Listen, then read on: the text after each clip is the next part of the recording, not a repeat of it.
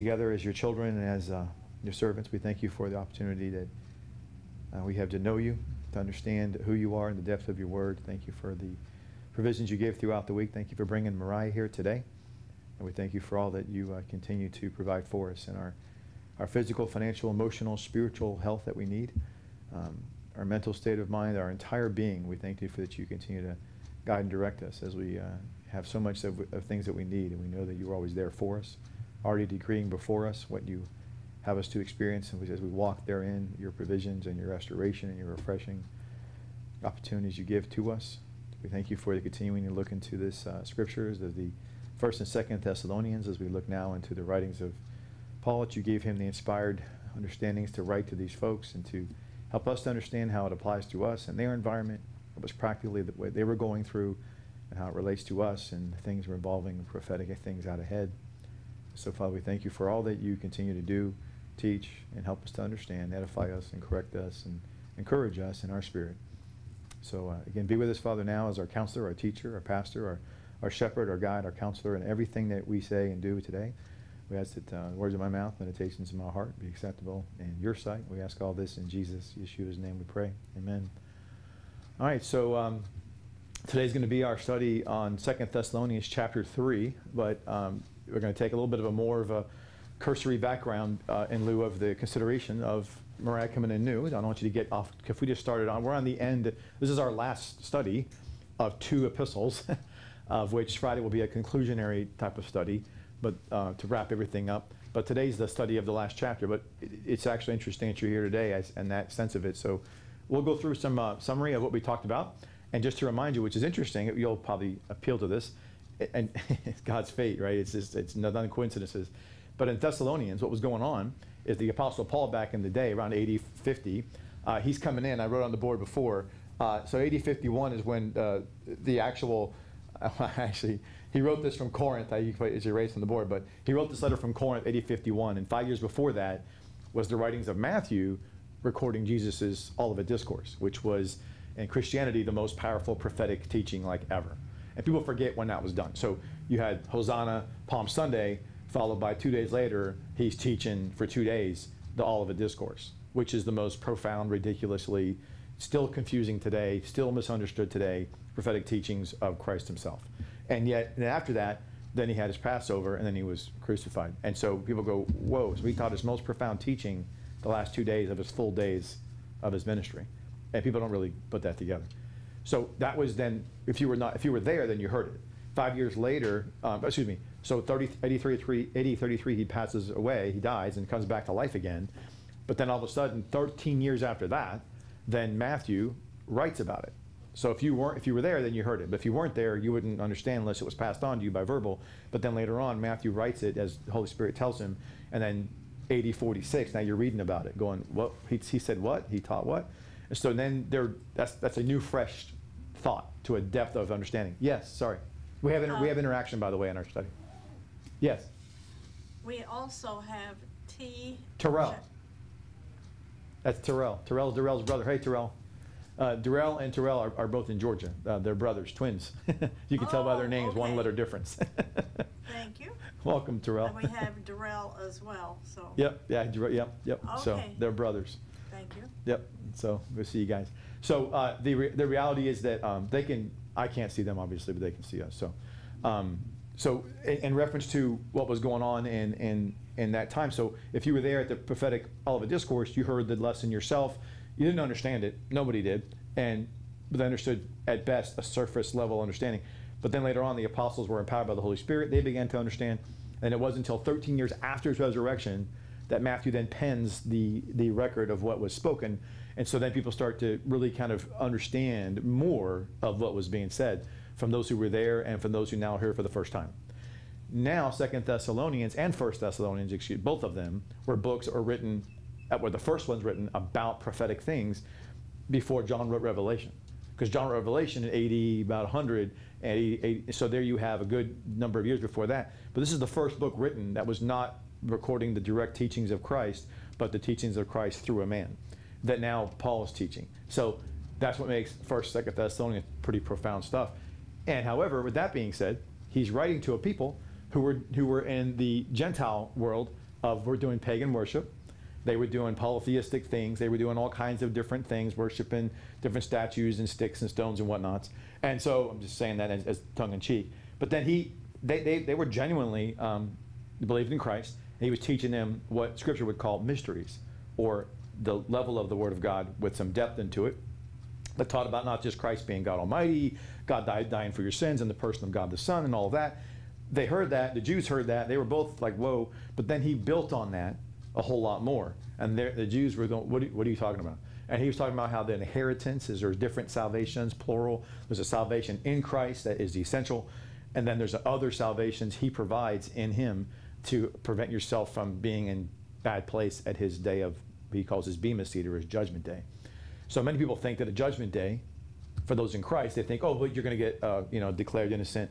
Well, yeah, you're innocent of your sin of death unto him.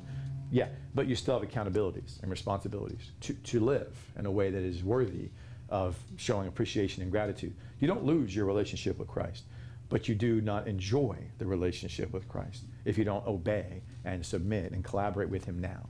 That's the whole purpose of judgment.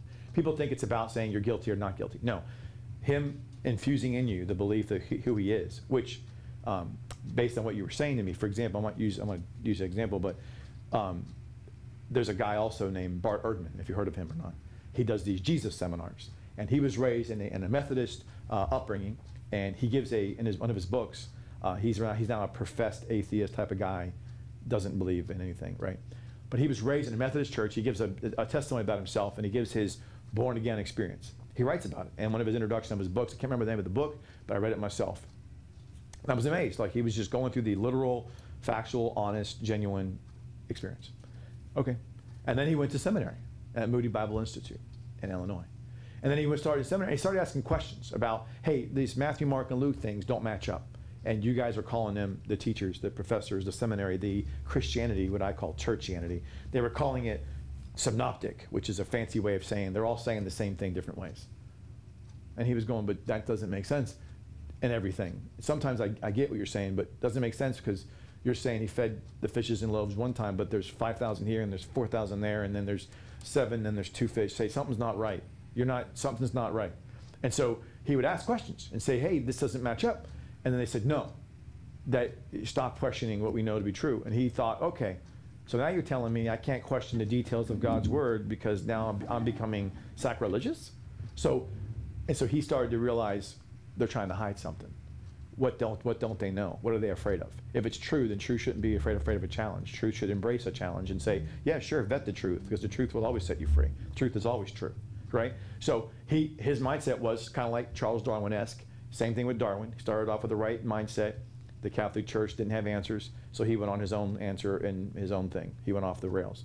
But doesn't mean that he was not still a believer when he first started off. He just went off the rails. Same with Bart Ehrman. So I'm saying, probably same with you. It's not because that you were this evil human being, just like Darwin and Bart Ehrman. It's just that without the proper people, like Jesus said in the book of Hosea, like people like priests. If you don't have the right, if you were raised up in an abusive, exploitative, violent environment, like I was, then you're not going to have the ability to know what true parenting and love looks like. So all you have to do is simply go, well, then either I can emulate what I saw, I can fight and be frustrated with what I saw and became, or I can turn to God and give it over to him and have him teach me, equip me, love me, and be my father, and be the one who restores and refreshes me and gives me a new understanding. So that just means that all along, the scripture would technically call a person who starts off in that understanding of belief, but once goes off the rails, I'm going to say it nicely, then we've all been there. But then the reality is that he's just saying, hey, you're just a child who went wayward, like the scripture of the prodigal son. So I'll say that to say this, to segue into our refreshing of our study. The prodigal son story, for example, when I say churchianity, what I mean by that is Christianity as a whole has taken the stories of scripture, and I'm using this word properly, they've bastardized them to make them into something that fits their narrative. And their narrative is, it's this or it's that. It's black or it's white. For example, to your point, what if I were to introduce you to something that is way off, it's way far advanced for you to understand now, but you said before about hell. So hell is a word that man makes up for the Greek word Hades, for the Hebrew word Sheol, which in fact is a place of abode of the dead known as, in the Old Testament in Hebrew, The New Testament, known as the place where, same thing, but now we see it more come into picturesque understanding in Luke 16 when this rich man Lazarus died. And when they're there, the one who's in the fiery torment, he says, I didn't write the book. He said, Father Abraham. He wouldn't know who he was, nor would he call him Father Abraham unless he was, guess what? A Jew. And so you go, wait a second here. What is a Jew doing in this fiery torment? And so you start to get ideas about what this is all about. And that's just one of many things that kind of get you to say, wait a second here. And he starts talking about having his brothers not want to go there, and having his tongue was just, he's tormented, have water on his tongue. And then, of course, the response was, if they don't believe in Moses and the writings of Moses, why would they believe in someone risen from the dead? Which puts a large emphasis on saying God's word matters more than the supernatural signs, wonders, visions, and all this stuff. Because that's what, no offense, our charismatic Pentecostal friends want to go, hey, this is what matters. And that scripture makes it really clear. You can't get any more dramatic than raising someone from the dead. That's pretty dramatic. And he's saying, so what? They're not going to believe that. They don't believe the writings, just words on a page of Moses. What? So it really puts you to this high value that God's putting on his word, which is what Jesus did when he was tempted. He didn't say, I felt, I experienced, or I remembered, or I imagined. He said, no, it is written, it is written, it is written. Each time he was tempted, the word of God, the living word of God, used the written word of God to refute those falsehoods. So that just kind of goes to the Hades experience of torment or of judgment or of fiery things is actually for people who are in Christ, who say, I could care less of being obedient to you, God. Whoa, whoa, whoa. You don't want to do that. Because if you do that, we're going to actually mention that today. It's ironic that you're here today, of all days, that we're in chapter 3. And chapter 3 is a closeout of all this. He builds up these people and gets in this prophetic talk conversation, but he ends with this practical sense of, what do you do with all this? And he talks about not living disorderly or unruly, or the word in the Greek is atakos, and it just means don't be out of place. In other words, I would be out of place. If you came in here today, didn't know me, which you don't, right? I've never met you before in my life. But if you came in here today and I started doing some witchcraft stuff up here, you'd be going, what the heck is he doing? That's why I'm here, to not do that. Yeah. That's out of place, right? So something out of place would be out of behavior, out of character, out of the realm of what is expected and what is defined by what God would call sanctification and righteousness, reconciliation to the peace of who he is, what his truth says and who he is. So that's what he means by being out of place. People weren't measuring up to that. And there's an old relevance to, I was making fun on the way here, we were seeing a Wendy's drive-through guy bringing food to the car that was parked. And I'm thinking, you know what, I should drive through the drive-through just for fun and say, y'all need to change your name or change your conduct, because it's no longer a drive-through. It's a drive and park through. Because I'm not actually driving through anymore. I'm driving and I'm parking. So you should change your name or change the conduct, because it's no longer me go to the window, get my food, and go. Even though I don't do that anymore. We've done that once, maybe in 3 months, to a fast food drive-through, and usually it's Chick-fil-A when I do it. but the reality is, it's just one of those things where they make you drive and park now, and part of that's COVID, and part of that's just because they're inundated, whatever. But just tongue-in-cheek, funny, haha. So my whole point is, people that say, I believe in Christ, I'm not questioning that. What I'm questioning is, okay, then act like it. Then they have a behavior that, regardless of what you say, you know this much or you know this much, is irrelevant to God. And in the sense that what you do know, you should be doing. That's the point. So people up here want to condescend people down here, and people down here want to say they're hypocrites. You know, we're all hypocrites, man. Join the crowd. So the reality is, none of us live the way we should. And Paul talks about that in Romans 7. The things I want to do, I don't do. And the things I don't want to do, I do. That's the Apostle Paul, the great of sinners in Christ. He was the greatest of all of us. And well, John the Baptist was greater than him, but he's from writing the scriptures. And he said, look, I can't do what I can't do. Even John the Baptist was put in prison, and he said, is he the one? I just want to make sure that I got the right one. Is he the one, or is there another? And Jesus said, just tell him that everything's fine, that I am the one. And so people forget to mention that Jesus called John the Baptist the greatest ever born of a woman. You forget about the Apostle Paul, who wrote a third of the New Testament. And these two men were not perfect. They had issues. And you had great women in the Bible, too. And women are upheld in high esteem as well. And Paul, for example, being this highly astute man, charged Phoebe in the book of Romans to be a deaconess, which many people in Christendom and churchianity reject, that a female should have any type of authority or teaching in Christianity, and that is completely wrong.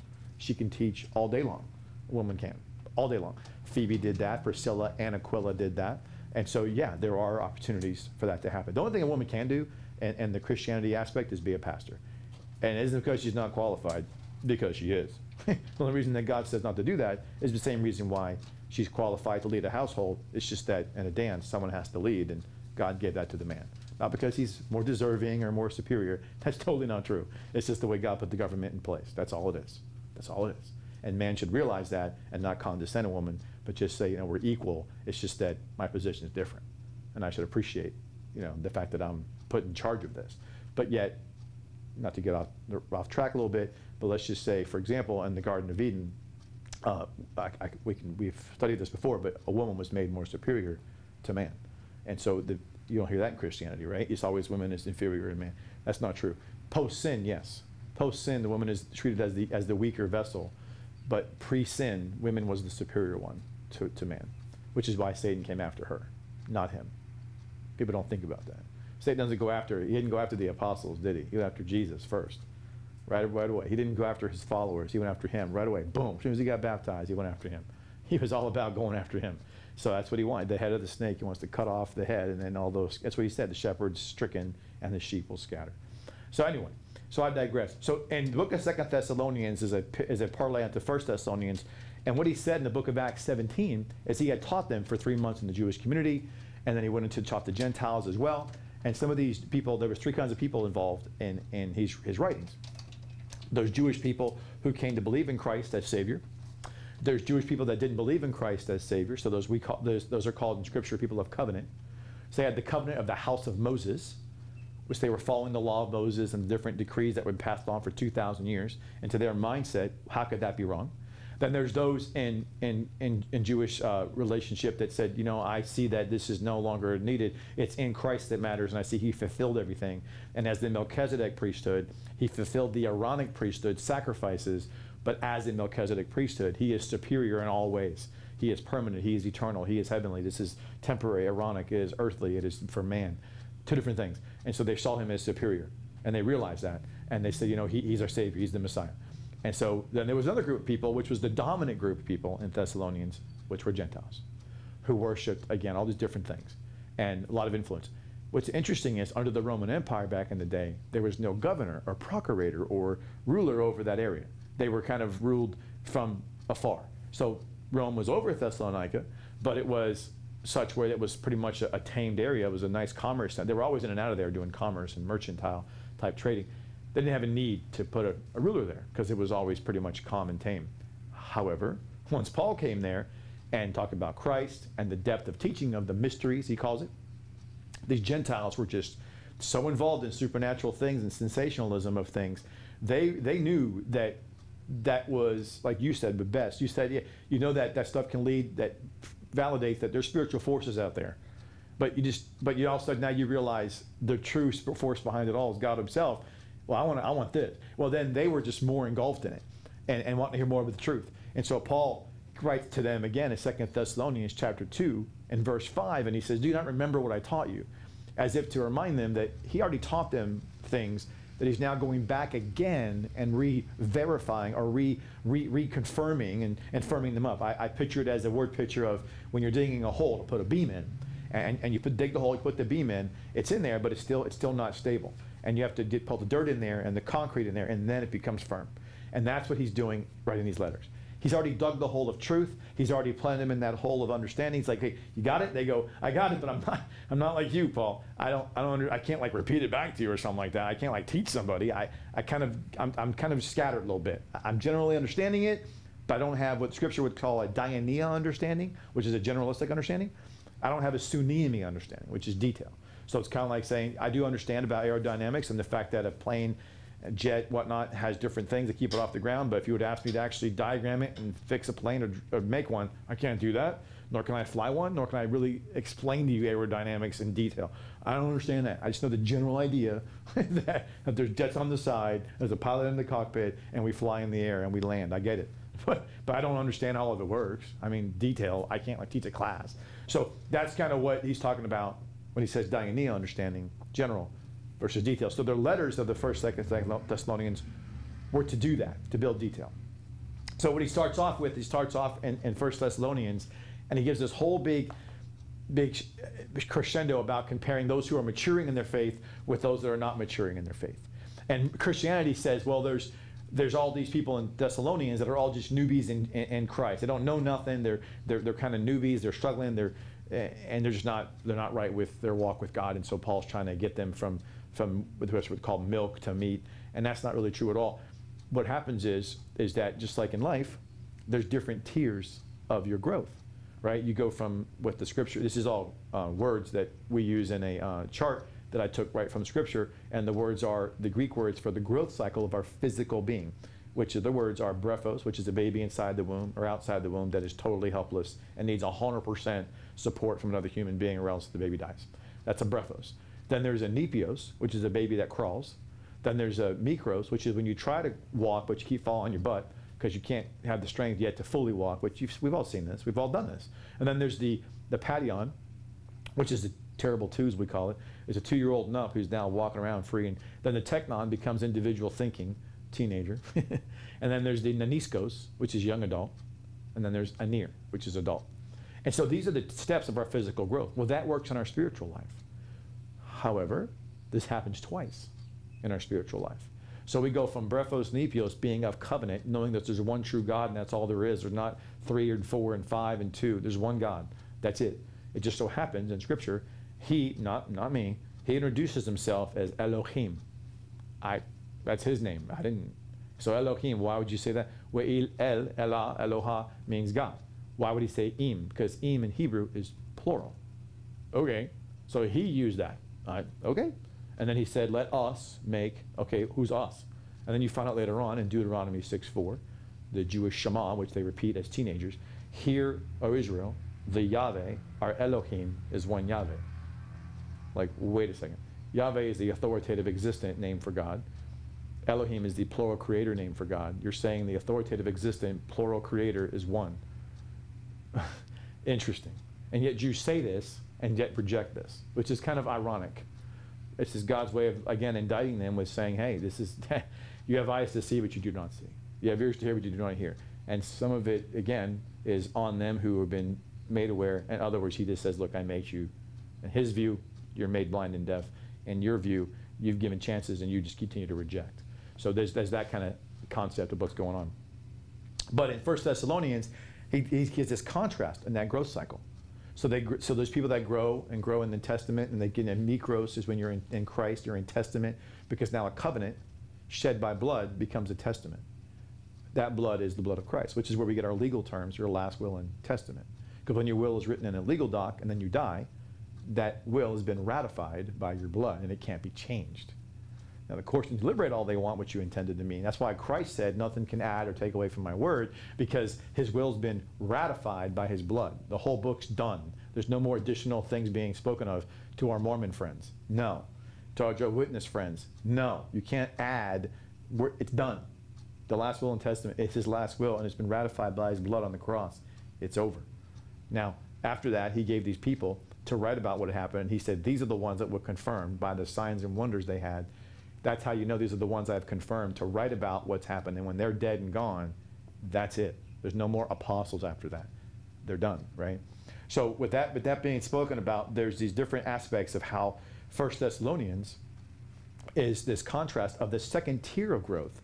So these people grew like weeds from not knowing who Christ was to knowing who Christ was, growing up into a mature person of who Christ was, as far as an understanding God's word is I mean, they knew the depth of understanding the language of that. They had to know Hebrew and understand that what he's talking about. They didn't understand it all, but they knew that was important.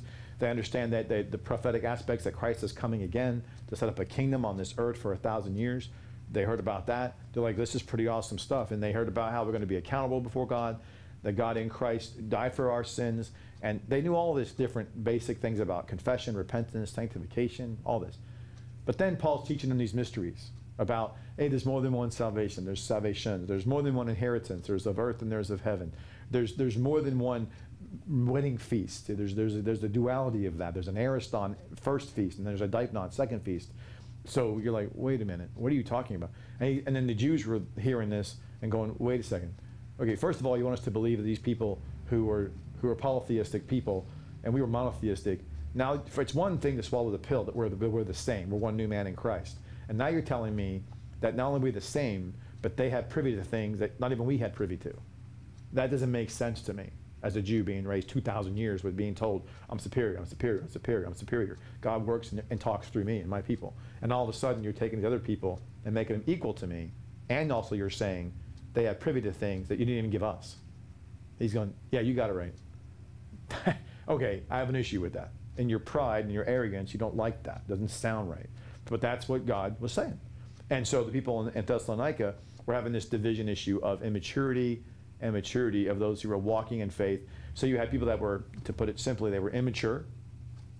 They were foolish people, which means they were doing things that they should know not to do, but they were doing them anyways. And then there were those that were just disobedient. These are all people in Christ that he's talking about in contrast to who he's writing about. So in the book of 1 Thessalonians, he ends with this whole aspect of what people call a rapture passage in 1 Thessalonians 4, but it's not. He says the coming of the Lord, which is the presence, the parousia, which is his physical manifestation on this world. And he had that when he first came in his first ministry, and he'll do that again. Well, with that being said, what happened is in that sense of it, we all know that in that sense of it, in 1 Thessalonians 4, people say that's a rapture passage, but he's not talking about a rapture. He's talking about the parousia, which is the ending of a 7-year tribulation, from which he's saying, hey, don't worry about things, because if you are here for that 7-year period, just know that if you're alive and remain, if you're ones who are, if you were living for what was the truth of pursuing God, but you just weren't mature enough yet, that's okay. You have another chance to be taken out of this place. But even if you aren't that, there's a second half promise as well, that he ends with the word rapture, or catching up, at the end of tribulation period leading into the millennial reign, which that's where the word rapture appears, which ironically happens at the end of tribulation, not at the beginning of tribulation, which is what Christianity doesn't understand. All because they don't look at the details, and they just gloss over words, and they focus on English. So what we saw was the English words don't give you ability to understand the truth. They just can't, because it wasn't written in English. It was written in the Old Semitic Hebrew and the Koine Greek. So when you say, what does that mean? Just a dovetail on that is that there's 2,700 words in Hebrew you can't put to English, and there's 2,500 words in Koine Greek you can't put to English. You need phrases or sentences to do so, which means I always joke with people and say, and they go, I can read King James and be just fine. No, okay, if you do just that, then you have about over 5,000 reasons you might be wrong. You might be reading something that you don't understand the depth of it. So you have a right concept, but you miss the detail, and so you could be off on a different conclusion because your premise is wrong, because you misunderstood what the premise was. And we're going to find, we've already seen a lot of that already. So in 2 Thessalonians, he ends with 1 Thessalonians talking about that piece of it, about how he's lauding them, about how much they mean to him, Paul that is, and Silas and Timothy, and how much they mean to him, how much they mean to him and he means to them. And then he talks about in chapter 3 about establishing them, firming them up. Well, he ends with this prophetic aspect in chapter 4 and 5. He goes into more of that in chapter 1 and 2 of 2 Thessalonians. And we talked about how he mentions, he says, listen, he's basically saying through the first 2 epistles, people are around you trying to, since they know that you're already kind of jazzed up for the sensationalism or for the spirituality because you've been so involved in it in the pagan side. So Satan's going to use that to exploit you. He just does. He's not stupid. And he talks about how brilliant Satan is, and he's going to take what our inclinations are toward, and he talks about that toward the pagan people and toward those who are maturing in Christ. He says either one, because when you're maturing in Christ, you realize there's more than what's on the page. You realize there's a depth of Scripture. There's what Scripture calls truth within truth. And you start to and the more you realize that, the more you realize you can't trust what you hear. You can't trust what you see in anything in life. And then all of a sudden, because of that, Satan will go, he'll use that against you to present falsehoods and lies to get you down a path, to get you off the truth. And you say, well, how do I know what's right and what's wrong? It's really easy, actually. If it leads you back to Scripture, and it leads you back to studying this book and knowing about our God and our Lord, then it's good. If it doesn't, run away from it. Stay away from it. Put it aside you. It is not good. If it takes you down this fanciful thought of this or that about your life, but it doesn't lead you back to studying or falling in love with the living Word of God and want to study the written Word of God, then it's not good. It's not good. It never is. I don't care how much it makes you feel good. But my family is bettered by this, and the food came in my house. It doesn't matter. It's all just misdirection to confuse you, and to what Satan does. He uses good to accomplish his evil ways. And those are things we saw earlier, that Satan is he's a diabolos character trait, which is a tempter to people that believe in Christ. That as you grow to what he calls the mysteries, he then shows himself as Satanas. That's his technical name, not Satan, but Satanas. And that's his name for when he's a deceiver. So he's a tempter, which you can see coming. If you're living in the right way, living by faith, then you know what temptation looks like, right? And sometimes you don't, but most time you probably should and could and would. But one thing is for sure, after you've been tempted and you go back and repent and get restored, you can then see what it is for what it was. As a deceiver, that's diabolos. That's the word for devil. When he's Satan, Satanas, he comes at you as deceiver. These are all in the scripture. In Luke 8, he talks about diabolos and the parable of the sower and the seed. In Mark 4, he talks about Satanas. This is where he attacks you when you get the mysteries. He attacks you with deception. Deception like, oh, come on, you know enough. Look at everybody else. You already know more than them. Just relax. Come on. Don't worry about moving forward, because all he wants to do as Satanas is deceive you to thinking because you are been given a different level of blessing from God, relax, stop striving, stop agonizing, stop fighting to the end of this good fight that Paul says not to do. Paul says to fight to the very end, to fight with your last breath to please God. Philippians said about Christ himself, faithful unto death. Satan wants you to be, he has to lie to you and deceive you and say, hey, look, do the comparison game. Do the how I feel game. Do the how I think game. Do the sensationalism game. But don't do the compare yourself to Christ game. I don't like that, because then you'll see who you really are. You'll see that you don't measure up. You'll see that there's always a constant striving. There's never an arrival, ever. You constantly strive and strive and strive. And on this way of being refreshed and restored. And you righteous man falls 6 times, but he gets up 7. So you're gonna experience failures. There's no doubt about it. On your path to success. Keep your view. Keep your vantage point. So that's what this whole book's about. So he gets to 2 Thessalonians chapter 2. And he talks about how he goes, look, guys, I just want you to know that when we're gathered into this wedding feast, it's not for everybody. So it's a privilege. It's like saying, I mentioned it before, it's like you may know people that have gotten married before that didn't invite you to the wedding. I know family members who've gotten married didn't invite me. Truth. They didn't invite me for different reasons. By the way, I get family of 13, just so you know. And like I mentioned before, it's exploitative and abusive and violent. But so when that happens, that's a similitude of a small scale of what it would mean like for those who be in Christ that aren't invited to the wedding feast. Because Christianity says we're all invited. Not true. Only certain groups are invited. Only a certain small percent. I would say percentage-wise, it's less than 20%. And I'm being very generous. That are invited. And then those who are invited have to then be found worthy to retain the ability to not just be entering the Ariston, which is the early feast, then to actually enter into the second feast, the Deipnon, which is when you have your inheritance in the heavens. So just like unto the angels, people don't forget, you forget this. Satan made merchandise, it says in the book of Ezekiel. He made merchandise of the angels in heaven, which means he transacted a business deal with them. He basically gave them ability, like the old Milton, Milton's book about serving in hell is better than, ruling in hell is better than serving in heaven type of thing. And they bought into this garbage. And they're like, okay, let's go. Like, hey, wait a second. No one bothers to ask the question, how can you deceive an angelic celestial being who supposedly cannot fall from this celestial state? He himself fell from being anointed cherub that covereth to now being fallen. So why does that surprise you that he being the chief celestial being can't take other celestial beings and have them follow with? Why is that so shocking? But it's in the Bible. People read about it and they ignore the fact that that happened. But it happened twice. It happened originally when he took all the angelic hosts down and they made the earth into a voided place, which you'll forget about Genesis. Genesis was a place where God created everything beautiful, and God said in Isaiah 45, he did not make it void. It became that way, haya, a moving verb, which means it was something and it became something else. Like Lot's wife was not a pillar of salt, she became a pillar of salt. Same word, haya means a moving verb. So it became void. So Satan and his angelic host, they did that. Like, wait a minute. And then God flooded the earth twice. Flooded it then, and he flooded it later on with Noah when man was here. So people misunderstand this. And that's why 2 Peter says man's willfully ignorant about the flood of the world that then was and now. There's 2 floods. And somebody said to me once, well, how do you see that in Genesis? Read verse 2, man. Where the Spirit hovered over the what? The mountains, the flowers, the trees? No, the deep. The earth was covered in water. How did it get that way? God didn't make it that way. God said straightforward, I made it to be inhabited. You can't inhabit something that's covered with water, I'm just saying. You're not Aquaman, you're not fish. You're talking about living. And so therefore, Satan was cast here. He ruined the whole place. His angelic host ruined it with him. Then you have in Revelation these 4 chief angels from the river Euphrates that come up, which ironically match up to the 4 kingdoms later on that were to come against Christ: Babylonian, Medes and Persian, Greek, and Roman, which coincidentally, Daniel sees the image and a rock comes and then pulverizes it. And then God later tells you, and then Michael tells you, Michael the archangel said, I would come to you earlier, but I was buffeted by the prince of Persia.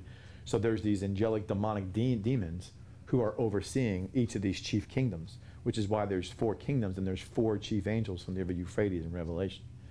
It's not funny, and they're very severe. That's why there's also angels in Tartarus in 2 Peter chapter 2, whereas there's other angels in Jude in gloom of darkness, which are the ones from Genesis 6. So the ones in 2 Peter were from Genesis 1, and the one from Jude are the ones that left their first estate and they raped women, and they created hybrid offsprings. Like, it's insane. And so that's all that. So all this is things that aren't taught in regular Christianity, but these are things that go into kind of revealing more of Satan's hand and his plan about how he always has a little, just like Christ, he likes to mock and counterfeit Christ all day long. So Christ always is about a remnant. But Satan's like, I have that too. So God can purify and sanctify, and he always has a remnant of evil. Just like in the ark. People forget the ark, the Noah's ark. God purged the earth of the hybrid offspring, and he purged the earth of all these different, and 8 people survived. Noah, his wife, his 3 sons, and their 3 wives. That's 8 people. Then animals, about 10,000 species, about 30,000 of them, roughly. Okay, so they're on the ark. They all survived. They come off.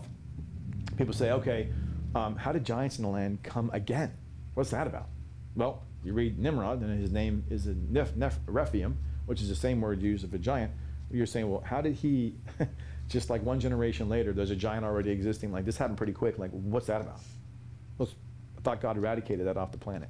Well, no, because God was not joking around when he said the wheat and the tares parable was a foreshadowing of what happened before, which is Naamah, which came from Cain's line, which is also a seed of Satan. He came in, Naamah was a hybrid, and she was married into Ham, and Ham was on the ark, and Noah's like, oh great, y'all are married. You're husband and wife, I can't divide you. You can't do that, you're one flesh. Well, great, now they had propagation later on, which produced this hybrid offspring of this giant line. That's how Nimrod came out. So Satan's just laughing his butt off, going, okay, fine. You can destroy all the giants that you want. I still got my seed on the ark. I got Naamah, which Naamah, coincidentally, is a city in Canaan later on that was told by God, by the Israelites, take and kill all the giants in that land, take them out. That's your land to be possessed. And yet Naamah was the capital of that city. What a coincidence. So it's a very poignant thing that kind of, you miss these things, but they're in there in the scripture. So, but they're just, so, and 1 Thessalonians, he covers a lot of details like this. He goes to 2 Thessalonians about the prophetic aspect, and he talks about how don't let people confuse you in chapter 2 about the coming of the Lord and about our gathering to him. So, you okay, babe? Yes. Okay, sorry, I thought I heard something fall. All right, so the reality is that when you get to the horsemen, there's the horsemen of they say the apocalypse. It's written in Revelation. It's called the apocalypse. But they're actually horsemen that are written in the book of the Revelation of Jesus Christ that take place in tribulation, which is the first 7 years that leads up to the millennial reign, which then leads up to the apocalypse of his glory. So there's a whole different reality of what that is. So Satan appears and he possesses the Antichrist. So in chapter 2, he possesses the Antichrist as the man of sins and son of destructions, plural. That's how the scripture writes it. Man of sins. Why is it sins, plural? Because he's a person of iniquity, which means to twist and pervert scripture. Uses truth, but twist it to his own end. Not cool. He does it very well, by the way. And he does it, by the way, mostly not from pagan people. He does it from people like me. He loves it when people like me behind a pulpit in the name of Christ, they can be used by him to twist scripture. Oh, he loves that.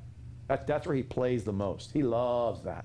Because he loves no more than ever to mock God and say, look, I used your own guy, your own person to mock you. He loves that. Like Elijah was scared stiff when a demon appeared before him when Jezebel summoned him. He was like, what the heck? And he ran. He ran. So this guy just saw God destroy false prophets off a cliff in Mount Carmel. And he just saw that. Like, it's one dude against all this killed. And then one woman who's so in, and she, a demon, and he runs. Like, what the? And so then God goes, you know what? No, we're not playing this game. I'm going to shelf you. You're going to watch as I now use other prophets because you weren't man enough and you weren't have faith enough because you were immature thinking you were the only one. It was all about you. No, you missed the point. You missed the entire point. I love you. You meant well, but you missed it. He was immature. He was foolish. So God set him aside. He used other prophets. Then Elijah then teaches Elisha, and later on Elijah is taken up, which is why Elijah is going to come back. Because he's going to come back with Moses in tribulation and nail down the seal of the deal and point out who the Antichrist is as the false God, and the false prophet is a false prophet. So as the man of sins, he's trying to twist the scripture. As son of destructions, he's trying to lead people into he's trying to keep you ignorant into Jehoshaphat, even though he can't, it's not his, God has ordained that, but the reality is he's the author of sin, he's the father of sin. That's imputed to him as his fault. And then you have also the other aspect of Gog and Magog, and which leads into the ultimate lake of fire. So the lake of fire and all these other destructions that he has, it's all on him, particularly Jehoshaphat in the lake of fire. But then he comes in as, again, on the white horse. He's the man of sin. He has a bow with no arrows, showing he has authority with oratory speech and convincing manipulation, but he has no real force. He's not doing it with a sword or with military might. He's doing it with his political persuasions. And then, as the red horse, he starts to then distinguish that Christianity needs to be shut down, and it's hate speech, and it's divisive, it's not part of the one world religion, that kind of thing. And he starts to shut it down quick and destroy Bibles, shut down websites, close out churches, you name it. And then midpoint, some people in Christ think they could take him out, and they kill him. The Antichrist, who's possessed by Satan, they kill him. And he lays dead for 3 days. He comes back up again, and Satan goes, okay, I was just possessing him. Wait till you see this. And then he actually incarnates the body of the deceased Antichrist. He incarnates him, and now he's Satan in the flesh. And they're like, oh, yeah, that's why it's called the beast. Now he's the lawless one. That's not even close to funny. And when that happens, he gets hell on wheels. Now he goes right after the Jewish people and kills about 5 million in less than about 2 months. And they think Holocaust was bad. That ain't nothing. That happened over years, 6 million. 5 million in a couple months, drop dead. Like he kills them. He's not even close to playing around. That's why Jesus said, pray that the abomination of desolation, you better pray it doesn't happen on the Sabbath day or in the winter or when you're pregnant or sucking on the breast. You better pray because you got a small chance, even if you're healthy and all vibrant, to make it from where you are to go travel about 2,000 miles down south to Petra. You got a far cry of being only 144,000 you're going to make it. So there's going to be millions of you. And I can tell you right now, it's not for the faint of heart. If you got some kind of ailment or some kind of issue or some kind of, you're not going to, you're going to have a very small chance as it is. You don't want to increase the odds if you're not making it. That's why Jesus said those things. So in this 2 Thessalonians, he's talking about that. He talks about how the lawless one's revealed in two different, and he's revealed because at the beginning, the Antichrist is revealing Satan at the beginning of tribulation when there's a wave one of a rapture. And it's actually one rapture, but in different waves, kind of like a graduation has the valedictorians go first, then honor society, then everybody else in alphabetical order. I remember that. So that's kind of how it's one graduation, just different phases. So there's one rapture, one catching away to the one place, but different phases. And these other two phases happen in the middle. And the lawless one then is on, when all the mature ones in Christ are taken out, who know the mysteries, then the lawless one he's right there. And there's no one else to stop him. And now Christ has now brought other people into play, what he calls these soon-medikoi people, which means soon with medikoi, partakers of with the mysteries, who are now growing in their faith greatly to produce fruit along the way, to become mature and to help others. Just like Paul, they can't be killed when the snake bit them at first, like the other apostles, but they could later on. Obviously, they were killed. But at first, they were prevented from all these different inceptions of serpents can't kill them, and poison can't kill them. But as you go through this whole process, he gets to chapter 3, as he ends with all this process, between chapter 2 and chapter 3 of this story, he then talks about those who are being immature. They're going to be in a sad state of affairs because God's going to deal with them harshly. He's going to actually send delusion to them. God's going to purposely cause people who are immature to believe in lies. People who are disobedient to believe in lies. Like, what? It says that in the scripture. It's in 2 Thessalonians in chapter 2, verse 11. He says, and on this account, God will send them an energy or a power of delusion it means to stray and wander away, to believing the falsehood. And the falsehood they're going to believe in is the mark of the beast is not that bad. Because there's people that believe in Christ who will take the mark of the beast. They will not go, they will not be separated from Christ forever, but once you do that, you're done. There's no inheritance you will ever have. You're done. So you can take the mark of the beast and still believe in Christ, but there's a heavy price to pay. You say, what is that price? If I get to still be forgiven, then what's the price to pay? Well, I don't know, 2,000 years of fiery torment. Sounds like a pretty hellacious amount of time to pay. I wouldn't go that way if I was you. I wouldn't do it. I wouldn't do it. That'd be no way I'm doing that. But that's what's in store. It's not even close to funny. But that's what goes on. But I wouldn't do it. But folks are going to do it. Why? Because they're going to have their loved ones tormented. They're going to have their ability to say, well, God would want me to eat and drink and have shelter. And they're going to justify in their head the reason to take a mark. And that's like not smart. That's why in the mark, we saw it before, and in Revelation, he takes it, he says on the forehead or on the hand. It's a choice. He doesn't say which way or the other, which means you're choosing that as the person receiving it. Taking it up here means you just don't want to do commerce. You're believing and assenting he's God. And you're known for who you are. If you take it on the hand, you're saying, I'm doing it for commerce. I'm not saying he's my God, though. Which people of covenant and people in testament will not do that. People of covenant are all going to be either dead or in Petra, Jewish people. People in testament are going to be dropping like flies. And none of them will take the mark on the forehead. It's not going to happen. But they will on their hand, which is just plumb dumb, stupid. But they're going to do it. Yeah. Sorry I'm talking a lot of fast stuff here. No, it's a lot of information. The chip, right? Is this that chip? Or it's a good thing you're asking. So, yeah. I know people have already taken it. Yeah, so, Gotten that. So for about 20 plus years now, I've been reading all about different things that have been portrayed as, if you didn't hear, by the way, online, Mariah was asking, is the mark of the beast a chip either on the forehead or in the hand? And so the reality is that we don't know how he's going to use the mark of the beast, whether it's a visible tattoo, if people go that far, they go as simple as that, or is it complex? Is it like a vaccine virus? They put a nano biomarker in you. Is it actually a chip underneath your skin? What is it? We don't know what it actually is. We don't know. We just know it has the number 666. That we do know, right? So we just don't know what it is. And so the reality is that people say, I would never do that.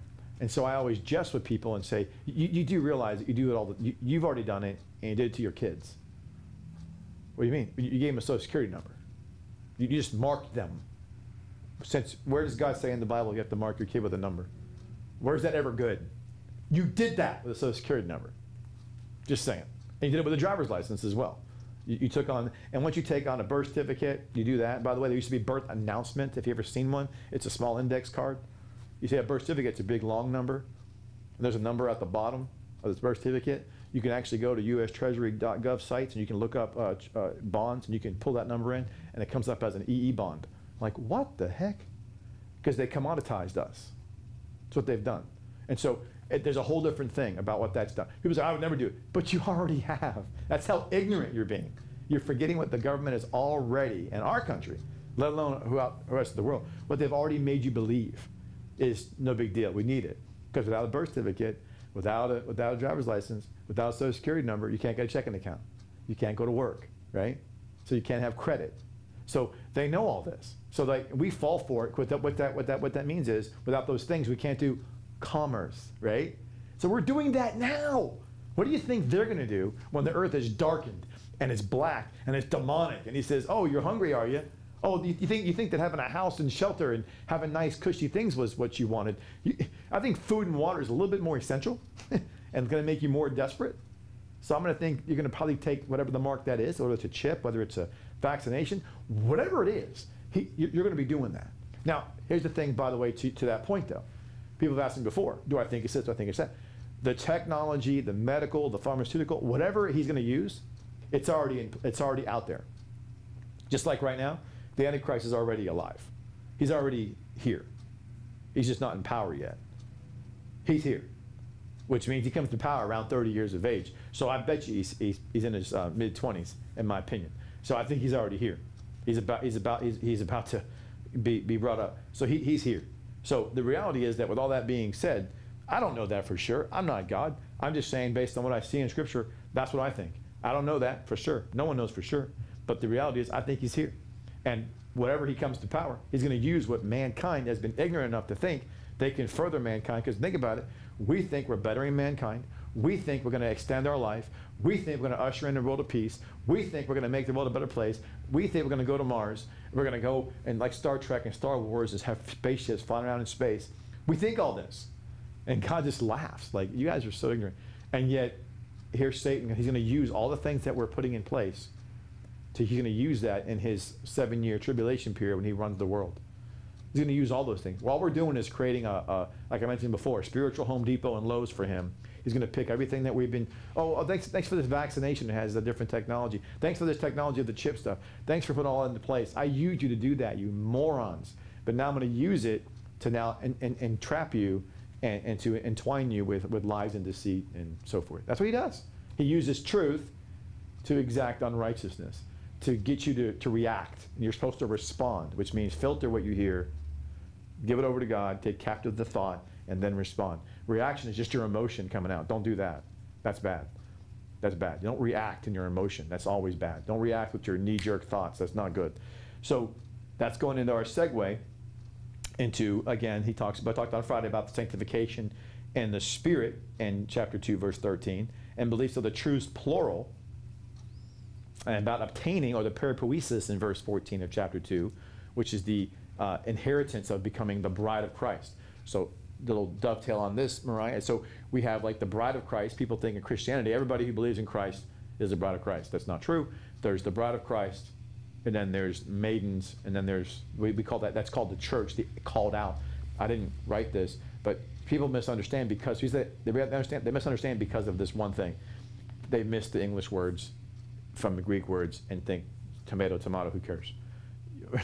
How could you possibly, and I use the analogy all the time, that our grandson is from Puerto Rico. So his mother named his father Jorge, not George. We call him George. That's fine. There's no problem with that. But you can't go to his mom and to his people in San Juan, Puerto Rico, to the hospital, to the doctors, and our family, and go, you called him George. That is just so disrespectful and ignorant. I can't even put words to that. That is, how could you possibly think that that's appropriate? It's not. His name's Jorge. That's what they call him. It's okay to call him George, as long as you understand that's not what she called him when he was born out of the womb. That's not what the doctors put on the birth certificate. That's not what he was called. So Jesus is fine to use, but it's not his real technical name. It's Yeshua. So in the same way, the scripture wasn't written in English. It was written in other languages. So if all you're going to do is study the English and go, I know this because my pastor said, or I know this because my tradition says, and you're basing it on English words, check yourself. You got 5,000 errors because you have 5,000 words in Hebrew and Greek collectively. You can't put to English. You can't put to English. You just can't. So you have to study the language. So the reason people misunderstand the different positions in Christ is because they think the word called, or kaleo, means that God called the whole world to believe in him. That's not true. That's not true. Jesus in John 17 made it clear. I pray not for the world, but only those that you gave me. Okay. It says in Matthew, he came to save his people from their sins. Sounds kind of exclusive. Jesus said in Matthew 10, appointing the apostles, he said, I want you to go not to the Gentiles, or the Samaritans. Gentiles were the not Jewish people. Samaritans were half-breeds. They were Jews and Gentiles mixed in. Jews married into Assyrians specifically. That's where it started from. So, okay. So God said, go not to the Gentiles, or half-breeds, if you will. Go only to the perishing stock of the house of Israel. Sounds kind of bigoted. Sounds kind of narrow-minded. Sounds kind of judgmental to me. And today's politically woke society, it sounds like Jesus is pretty much, not nice. He's not inclusive of everybody. I didn't write the book. In Matthew 10, verses 1 to 7, read it yourself. He said it. He said it. So when he says that, he's pointing out to us constantly, time and time again, that he has a unique people he calls out. Not everybody. He calls them. He calls people, a certain people. He called Abraham from the Ur of the Chaldees. A pagan, by the way, a Gentile. People forget his mother and father and his whole family worship multiple idols. And then he goes, you, me. Me? Yeah, you, come here. And he's, okay. And then he's a Chaldean. A chapter later, from chapter 12 to chapter 13, he's brought in, between there, he's brought to the Mount Moriah to sacrifice Isaac later on. But Mount Moreh, he is actually taught, the word means teacher, he's taught by Christ Hebrew, or by God, Hebrew. He's made into a Hebrew. 2 chapters later, when his nephew, Lot, is taken captive, they call him a Hebrew. There's no such thing as a Hebrew. They didn't even exist. What are you talking about? He was a Chaldean from the Ur of the Chaldees. That's what it says. 2 chapters later, he's called a Hebrew. Well, what the heck happened? All that happened is God called him and God taught him. Well, obviously, God must have called him and taught him the language and traditions and manners of a new, out of thin air. God just went, oh, this is the Hebrew language. Learn this, son, and act this way and dress this way. Oh, okay. And they go, he's a Hebrew. Well, what's with that? God just called him, he's a symbolism or a type of what a one new man looks like. Out of nothingness, it came into existence using what was already there. He used the pagan side of who Abraham was, took it, but then brought into existence something that was never existed before. A new people, Hebrew. Just like he brought into existence Jew, Gentile, and goes, no longer are you one Jew or one Gentile. Now you're one new man in Christ. Wow, that's pretty awesome stuff. Well, that's what he does. That's what Christ does. He's God. So that's what happened. So when you go over to the New Testament here, the beliefs and the truths are the beliefs in these upper level of depth of who God is in his word. Then you go to chapter 3 of 2 Thessalonians, more of our text now. We talked about on Friday where he talked about in verse 2 that he wants them to be delivered from perverse, or that is the word again, a topon, or out of place people. And he talks about in verse 3 of 2 Thessalonians 3 that faithful is the Lord who will establish and guard.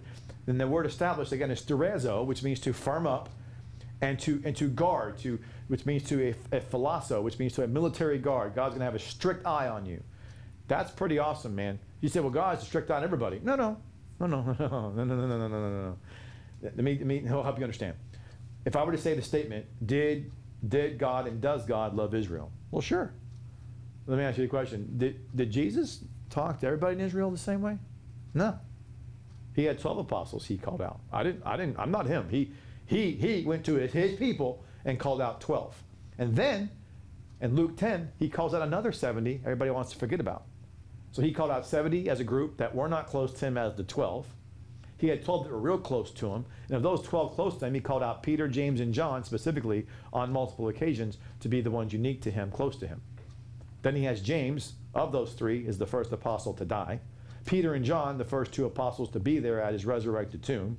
John, the only one to be there who was actually Saul's resurrected Lord in the empty tomb. He saw him first. He's the only one to see the revelation. He's the only one to live the longest life. He's the only one to die a natural death as they tried to kill him, but he couldn't be killed. He was the one he gave in charge of watching over Mary, the one who bore him. Peter was the one who was crucified upside down to depict not being worthy of being crucified like Christ was. So these are people that were earmarked as the 3 among the 12, and you can go time and time again. Old Testament, same way. God put Levites as different from the rest of them. God put the Judaites as the line of kings. You can go on. Don't give me this malarkey garbage that God loves everybody and it's in the same way. That's the same manifestation. Well, that's a southern. It's not true. It's just not true. Stuff's not true. It's not true. God says, I loved Jacob and I hated Esau, and the word means lesser loved. And if you don't believe that, read about Esau. Read it. God did not send him to hell and go, I hate you and on fire. Just the opposite. Read the story. Forget what pastors tell you. They're lying to you when they say Esau's in hell burning. No. When he sees Jacob, Jacob sees Esau. After Jacob was told that he stole his birthright from his father, Esau said, when I see you again, I'm going to kill you. His father dies. They see each other, and Esau, not Jacob, runs up to him, hugs him, kisses him on the cheek, and Jacob says to Esau, when I've seen your face, I've seen the face of God.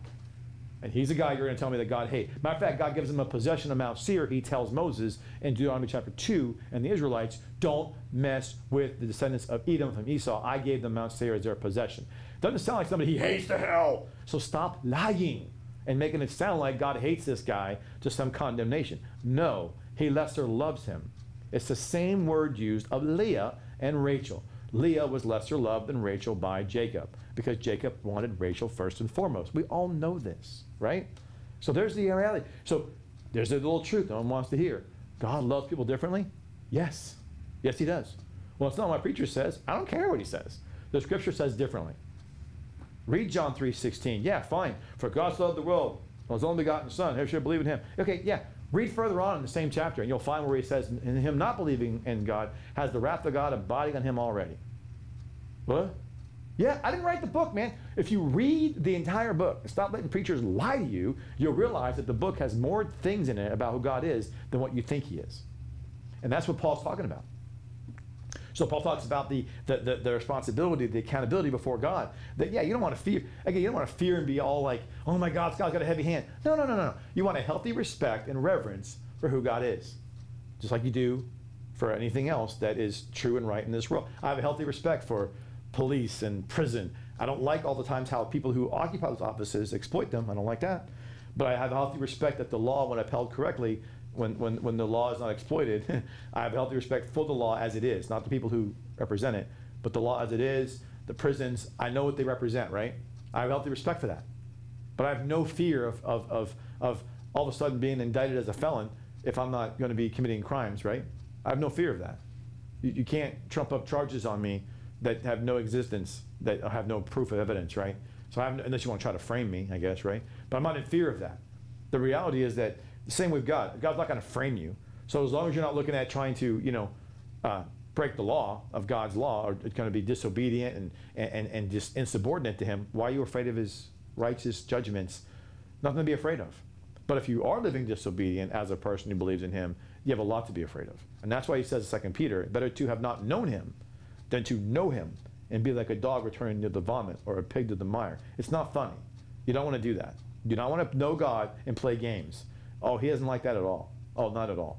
That's why he said in Hebrews 10 that how much worse under two witnesses, and one testifies against Moses, and they were found guilty. How much worse should you be if you took the blood of Christ and sanctified it and you trampled it underfoot? How much worse is he going to take that on you? I mean, it's not funny. He's just saying, I love you and you believe in me, but you want to earn more of my love than you have to. It's like anything else. You love your kid no matter what, but you have an extra measure of love when that kid lives responsibly, obediently, contributing to their walk with God in society. It makes you more proud. You're always going to love them no matter what, but you love them even more when they do those things, right? So, who made you? God. Why is God any different? God's the same way. He loves us, but he loves us more when we do the things that he expects us to do and commands us to do. So there's a generalistic love, and then there's a higher level, which is what verse 3 is talking about in 2 Thessalonians 3, where he guards. And then in verse 4 of 2 Thessalonians 3, he said, we have confidence in the Lord concerning you because the things we commanded you, both you are doing and will do. This kind of sums up what we're saying. He's saying, he says that we have confidence. That means he's fully persuaded. That's the phrasing there. He's fully persuaded. This is Paul, Silas, Timothy. That's the we. And we have full confidence, Paul, Silas, and Timothy, that the Lord, concerning you, that because we have confidence in how he's in your life because of what we've told you to do, you've actually been doing it and you continue to do it. This is good. You're actively moving on in your faith. You're maturing. Then he says in verse 5 at 2 Thessalonians 3, and may the Lord direct your hearts. And the word direct there, he means that the Lord may actually get to the core reasons and motivations and intentions of your heart. Into what? Into not just love and patience, no, into the love of God, which means not just loving God from an emotional standpoint or intellectual standpoint or mental, no. He means from the depth of what Scripture has told you who he is, and the depth of Scripture, what he's given to you to understand what's out ahead, and what you are, who you are in Christ. And because of that depth of who he is, what his word means to you, because of that, you have the intentions and motives of your heart being checked and vetted and balanced. And into the patience, which is the remaining under endurant resilience of Christ. Is there any better representation of God showing you resilience and endurance than the person of God the Son, Christ, living on this earth and what he went through? Well, yeah. He could have come as a matured adult and never died, and then shed some blood voluntarily and been like, okay, I'm done. Why not do it that way? Why not come as a mature adult and then take a knife and like to do it Indians, back in the Indian days, just cut yourself and go, here's my blood and I'm good. Why the nasty, disgusting death? Why the vicariously violent death? Why all the betrayal? Why the spitting in the face? Why the punching and smacking? Why the betrayal of your best friends? Why all that? Why go through all of that, right? You know why? Because he can say to you, I get it. Don't give me this garbage. You don't know what it's like, God, my friends betrayed me. My loved ones who are supposed to love me didn't love me. Like he doesn't understand. Like that's why he did that. So he can say to you and me, I get it. I got it. Don't give me this stuff I haven't been through. It was mentally, psychologically, physically, emotionally. It was draining for him. In Gethsemane, he said he sweat as clots of blood. That's what he was showing you that for. To let us know he loves us, that he chose to be resiliently enduring. Hupomino, it's the word for patience here. He went under, he submitted under the will of the Father, having his own will. He could have said no, but he said, I'm not even going to think about it. Even though I have the power and the right and the ability to go, no! He said, I'm going to take this. So what does that tell us? You have the right to do something, doesn't mean it's the right thing to do. And I'm so myself tired of people telling me that garbage. Well, I have the right to do this. You have no rights, you doofus. If you're in Christ, then you have no rights. You have none. You're a slave to what is right. And you must do what is right, regardless of what your right is. You may have the right to do something, but there's the right and wrong way to do it. There just is. There was a book that your friend Robin told me about, a Muslim guy, a young man who went from being Muslim to being in Christ, and he died at a young age. But one of the things in his book he talked about, the Muslims even say, is that it's the how you do something that I mentioned before is more important than the what you do, because they were talking about you can believe all you want to believe, but you have to live a certain way to validate that you're trying to find yourself worthy before God. In their mind. But in our mind, we're not trying to find ourselves worthy to gain some initial acceptance. We already have the initial acceptance. We want the added acceptance and approval that we're a job well done. I just don't want to graduate with a 2.0. I want to graduate 4.0. I don't know about you. I want to be in the I want to have some sashes and stuff. Not because I want to show off. No, because I want to be there. I want to see him put that on me. I want to see he's going to give you crowns and stuff. Don't you want to be having him lavish love on you? Who wouldn't want that?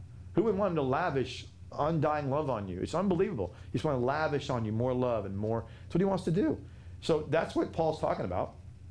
This is why he says, may God take your intentions and your motives and direct your hearts into the love of God and the patience of Christ.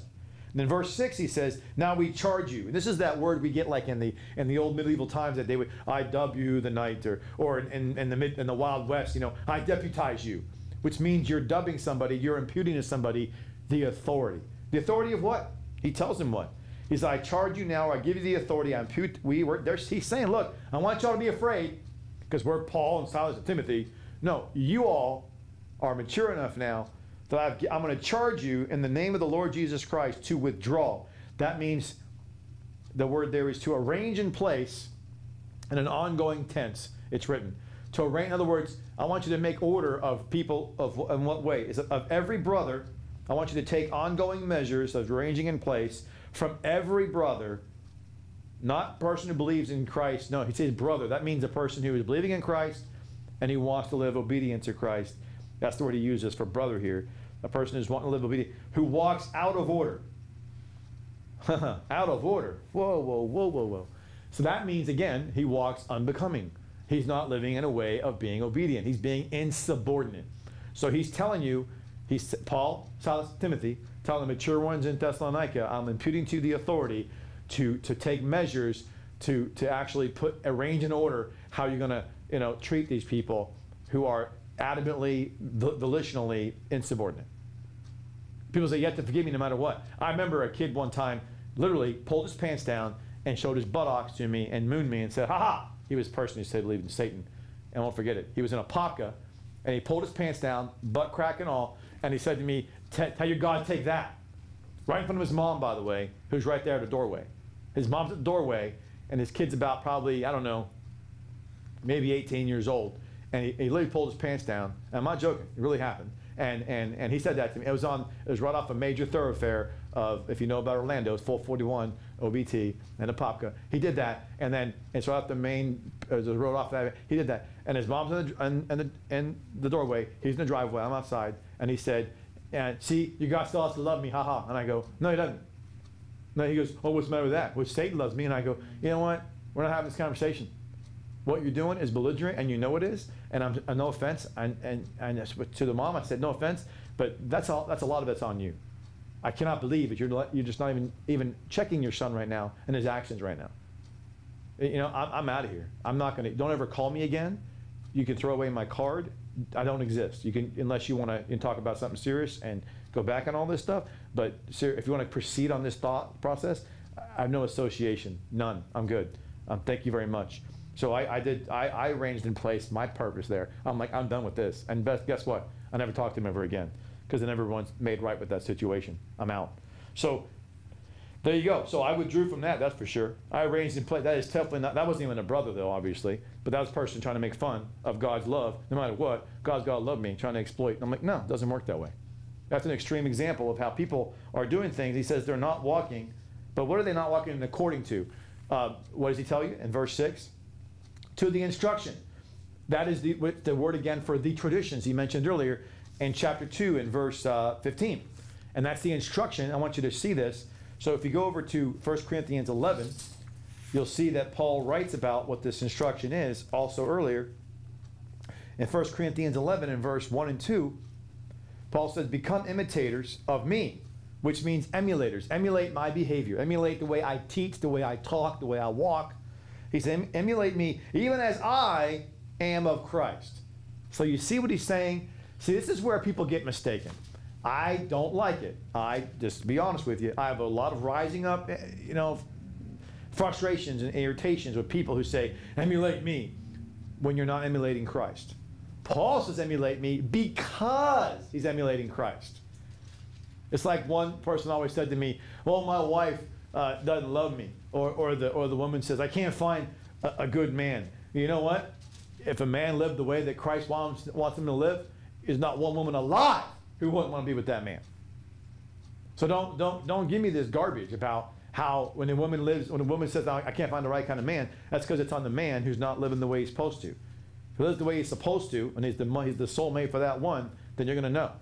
And if you're married to somebody, then get right, So the reality is, don't just say, obey me. No, do what you're supposed to do. Live the way Christ wants you to do. And then they can emulate you. That's what Paul is talking about. He didn't say just emulate me. No, emulate me because he's emulating Christ. The onus is on the person who's calling for the emulation. The onus is on the person who's in the leadership role to lead by example. So in verse 2 of 1 Corinthians 11, he said, and brethren, I praise you because you have remembered all my, there it is again, the tos pedia, there's the instructions again, and retain the observances as I delivered them to you. So what he's talking about on the observances or traditions, he's not referring to Jewish traditions. He's referring to the traditions that were passed on to him, that Christ passed on to him, which is what? The mysteries of the depth of the Word of God that he has shown to them, the uniquenesses of details, truth within truth. He's been passed on by Christ, this wow gospel that even Peter said, Paul's writing difficult to understand. He's passed it on to them, and he's saying to them, you're doing good at emulating what I had to emulate, what I heard from Christ. That's the traditions he's talking about. Not Jewish org. No. This is the Spirit of Christ teaching Paul for 3 years, mysteries, the depth of Scripture. Those traditions is what Paul taught, and it's those traditions that they're holding true. And when brethren act unbecoming of those traditions, he's saying, arrange and separate yourself from them. I give you the authority to do that. Yes? Vicky said this is made more difficult when it is a family member. No joke, right? That's so true.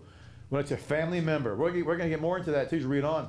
You're right. Oh my gosh, believe me, that's the very thing that I was thinking about when I was reading this with the Lord, going, Lord, when they're related by blood, I have another tier of our responsibility that's already been disclosed to me about how I'm supposed to love on my family too. So I'm like, yikes.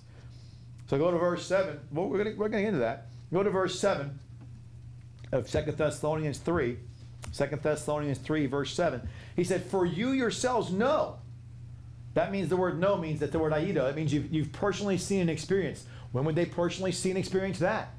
When he was in Acts 17 with them for about 6 months. They already heard and saw physically Paul act, talk, preach, teach, interact relationally with different variations of humans. Those that were disobedient, those that were foolish, those that were immature, those that were of covenant, those in the Testament. They saw it. He said, you already know. So he's writing this letter from Corinth to Thessalonica, Timothy delivering it. But he's saying to them, look, you already saw me though for 6 months, so we already know what's up. We already know you know who I am. Isn't like I'm hiding behind some ivory tower. You've seen me front row and center, live amongst you for day and nights and weeks and months. Yes. Todd said, how do you know that this word tradition in verse 6 are words passed on directly from Christ to Paul and not the tradition, the Jewish traditions? Okay, because when you go back to verse 15 of 2 Thessalonians in context, the traditions were, he said, that were taught to you by word or letter. He's talking about retaining those things. He's talking about brethren standing firm. He's talking about standing firm in the things that were taught by word or letter. And he mentioned earlier, the standing firm was about the mysteries. Then in 2 Thessalonians, and then in 1 Corinthians 11, what we just read, the first verse is about how he's emulating Christ. And the verse after that is about traditions that he's been handing on. The traditions he handed on were not Jewish, because that's not what Christ taught him. That's how I know. So in 1 Corinthians 11, he just got finished telling us in verse 1, emulate me because I emulate Christ. Christ did not indoctrinate him with Jewish tradition of Hebrew roots. No, he did not. Nope. Not at all. So when Paul in verse 2 of 1 Corinthians 11 says, are you doing a good job of following the instructions that I was given to you, that he just told you he got from Christ because he was emulating Christ, tells you they weren't Jewish traditions of old. No. They were not Mosaic law. No. They were not Abrahamic covenant. No. We also know that because how he talks about those things in Galatians, in the right letter to the Galatians. We also know again in the context of 2 Thessalonians in chapter 2, verse 15, where again he mentions to stand firm and to retain the instructions that you were taught, and whether by our word or letter, taught by them, not by the previous Mosaic covenant. He's also, we know it's also not Jewish. He's talking about not the Jewish Mosaic or Abrahamic laws or covenants, because he's also talking to a dominant who kind of people?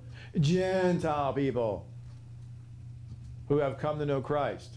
The majority of the people are Gentile. They got no clue about Jewish traditions, nor do they care. Ain't happening, right? So the traditions he's talking about are from the mysteries that he's established when he was there with them for a couple months. That he's continuing to build on. That's what he's talking about. That's how I know. So you have a lot of reasons why.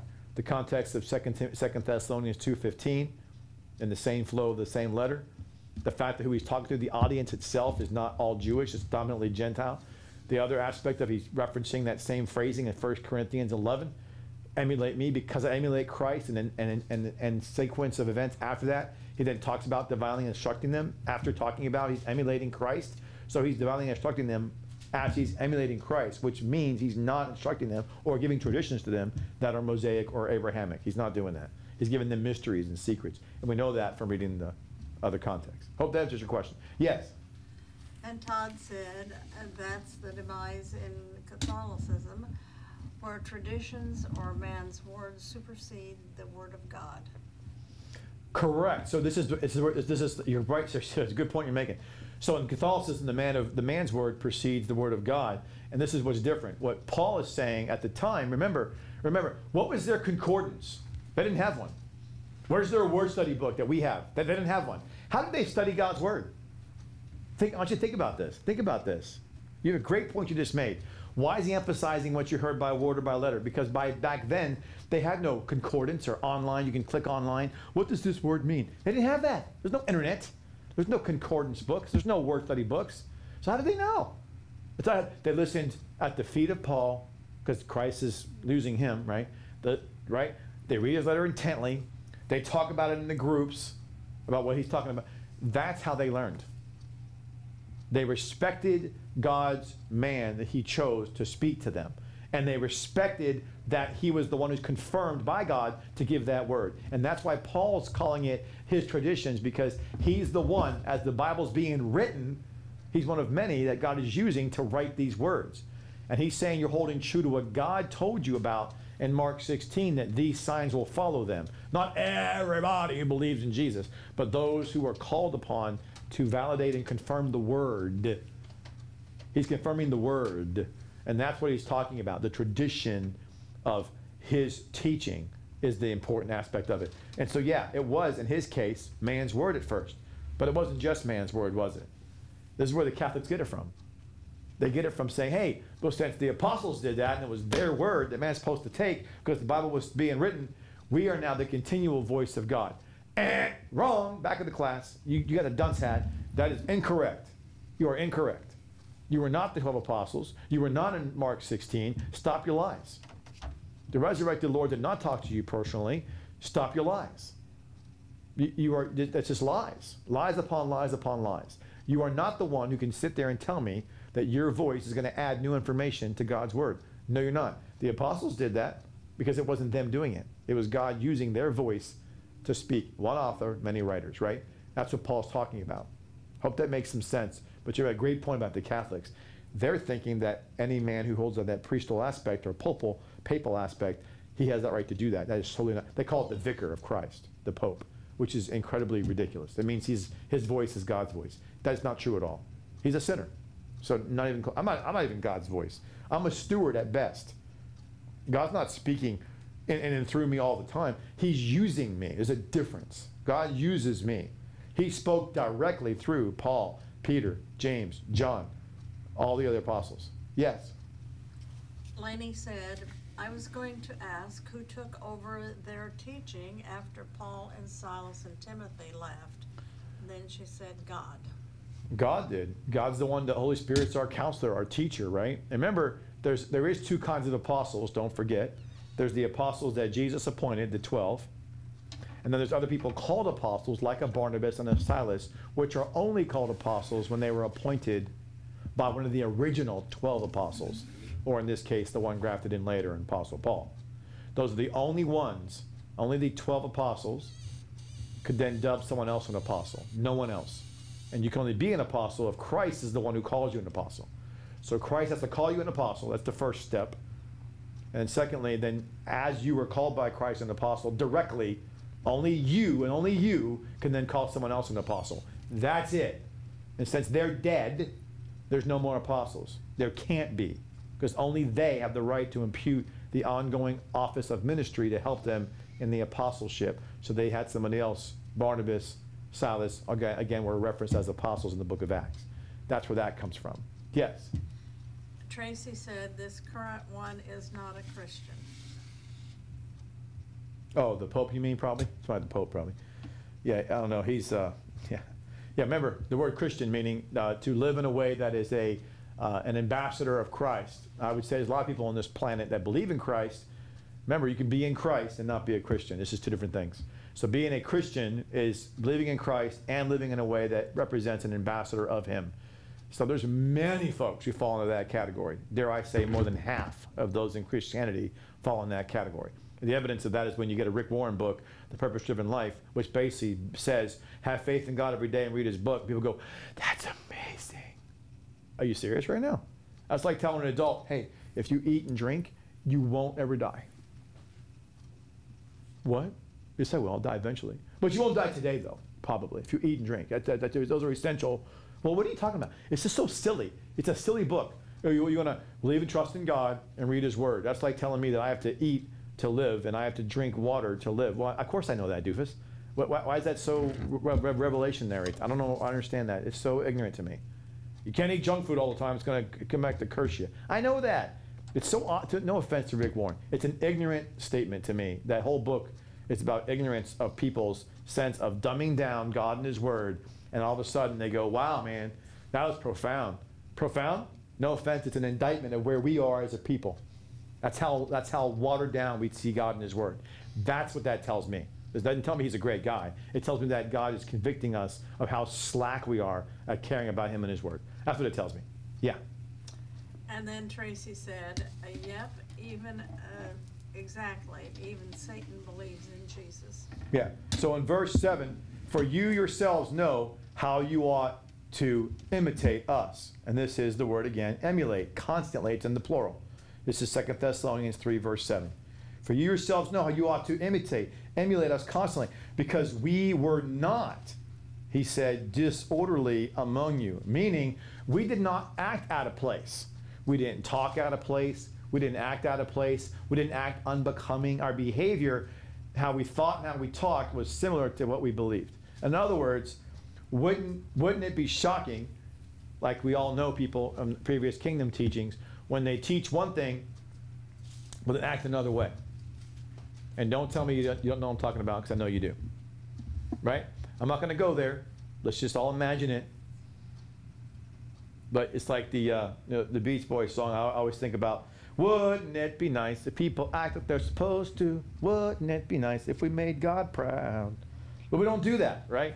We just want to teach the right stuff and go, you see, I'm smart. And then go out and live like a jerk. And then people go, well, you can't go to the restaurant, treat the waitress like she's nothing. Or the server, call them what you want, right? You can't treat another human being like they don't matter. It's because you have the mysteries. You can teach, and that means it gives you a right to be a callous spouse, or a ridiculous child, an insubordinate child, you know, or a thief at work. It's just wrong, right? It's just wrong. But in verse 8, Paul's saying in verse 7, do what we did. We have the truth, the depths, but we actually acted right. You saw us interact in our relationships, the dynamics. In verse 8, nor did we, this is important here. It said, nor did we eat, and the word there is dorion, nor did we gratuitously, left side of the margin, the diglot. We didn't gratuitously, the word is dorion. We didn't freely be given from you bread for nothing, but in toil, which is deep fatigue, or weariness, which is afflicted fatigue, which is through painful work. In other words, they were exhausted. Whatever you gave, he said, whatever you gave us to eat, you know that we weren't just like fat cats going, since we're called by God, you must serve me. My cappuccino, please. No, come on. They weren't acting like that. They were saying, look, when you fed us bread and gave us water to drink, that's great. But you knew, as well as we knew, we were laboriously working hard on behalf of God Almighty to give to you the truth. You know that. We put our own lives at risk for you. We put our own self out there constantly, forgo our own sleep, forgo our own eating and drink, just so you can have the answers to your questions, to be available to you, to be loving on you, to minister to you. That's the call to ministry. Today, people like me in my position, they want to say, hey, make it a career, we'll pay you this. Hey, do the revival, we'll pay you this. It's all about money now. That's what the congregations of Christianity have become. Nothing but a business deal of how to make the most amount of money, how to construct the most amount of structure to make yourself wealthy. And it's not it's tax-free, man. Are you serious right now? That's how folks see congregational teaching and preaching, as a tax-free way of career to make money. And hey, it's about Jesus, so it's good. I'd be careful of that, because are you really laboring? Are you really toiling and weary? Are you really? Only God can answer that. You and God can answer that question. I'm not going to judge you. I don't know. But are you really toiling and weary for seeking God in His Word to help the people to understand likewise? That's your premise. That's your foundational, elementary, mandatory obligation. Mandatory obligation as a steward to teach God's Word. You have to be toiling and wearying before God to help the people. You have to do that. You can't have someone not do that and then just all of a sudden be taking freely all the things you're giving them just because of the position that they want to exploit by not working. That's what he says, working day and night so as to not be a burden. That word for burden is a constant burden upon you. You see what he's bringing up? He's bringing up two things here, by the way. He's bringing up the physical, but also the spiritual. Physically, he doesn't want to have them be a financial burden that they all of a sudden are this dead weight they got to support. They're actually contributing to their spiritual, and they're contributing to the financial wealth, the health of things. They're not sitting back and wanting everything just to come to them. That's the point. They're not takers. They're givers. That's his point. They're giving. Whatever you give to them, he's saying, you know we gave first. You do know that. We gave to God first our life, our spirit, our soul, our body on behalf of serving Him. And if it benefits you, that's great. But you know if you're giving to us, it's because we gave first. And we didn't give first to you. God gave first to us. We're just giving back. That's all we're doing. He gave first. He loved us first. We're loving back. We gave back, and now you're giving to us. That's what he's basically saying. We're not saying we're in a position that God called us, therefore we're going to take from you all these things. You must give this to me. I'm going to exploit what you gave to me because I don't have to work for it. No, you don't do that. You don't do that. This is where in verse 9 he says, not because we have no authority, but we might ourselves be a pattern or a type for you to imitate. There's that word again, emulate us continuously. What he's saying is they have the authority to say, I'm God's man. I'm God's call of the scriptures to be taught to you, which is true, they are. And the scripture is clear. Don't muzzle the ox that plows. But does it make it so that the preacher, the teacher, the pastor, the shepherd, the person who's like a me, does it give me a right to therefore exploit the position?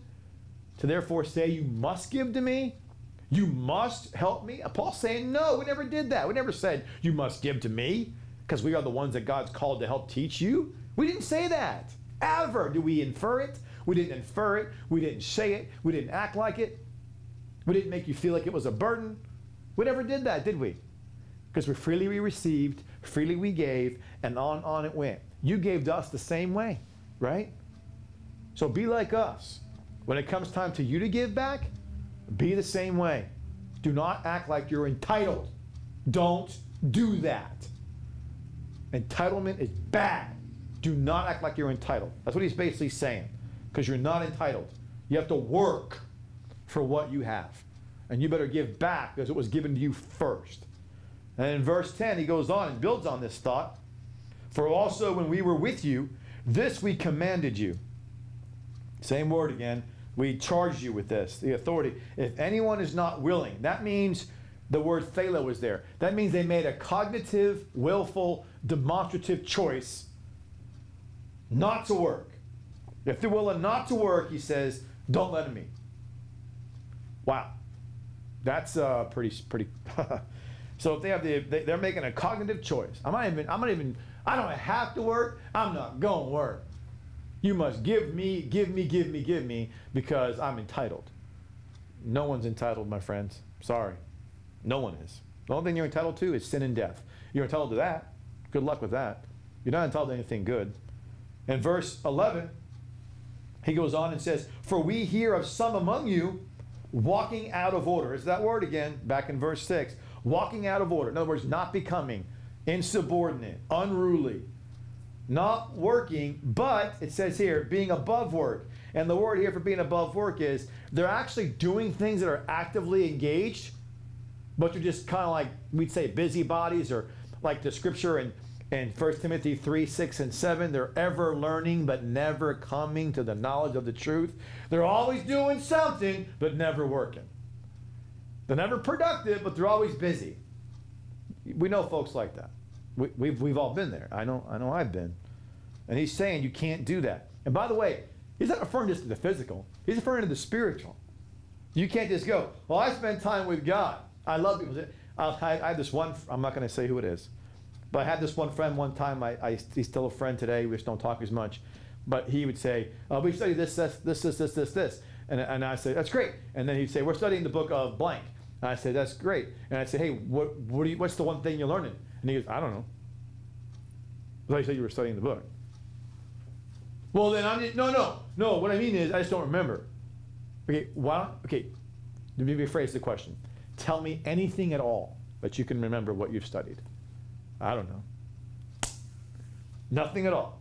So you have no problem with your memory. You're a vibrant young man, and you can't tell me any. How long have you been studying this book? About 3 weeks now. And you can't tell me anything at all that you've been studying. No offense, I don't take you seriously. I think that you're just there, and you're going to the class for the hour, and you're checking out, but you're not doing any of the work. You're not going home and reading. You're not praying, talking to God. You're not engaging in the conversation and fellowship. You're not. So don't lie. Fine. Lie to me all you want. Fine. Don't lie to God and yourself. That's bad, man. Because I'm going to die one day. I don't matter. Your relationship with God's what matters. Why lie to yourself and God? Who cares about posturing before man? Man's a bunch of losers. We're all liars and thieves. So who cares what we think about each other? What matters is what God thinks about us. And that's what he's basically saying. They're busy trying to get about. So you can say, oh, look, he's always or she's always engaged. It doesn't matter. If you're engaged in anything, are you actually working? Are you actually putting forth the effort to know who God is in your life? Put forth the effort to know what his word says. Are you doing that? He's talking about the physical, yes, but it's a spiritual implication, which is why in verse 12 it makes more sense when he says, now such we charge and exhort by the Lord Jesus Christ, that working with quietness, which means stillness and tranquility, let they eat their own bread. Meaning, don't harass them. Don't berate them. Don't interfere with their false narrative of their fake reality.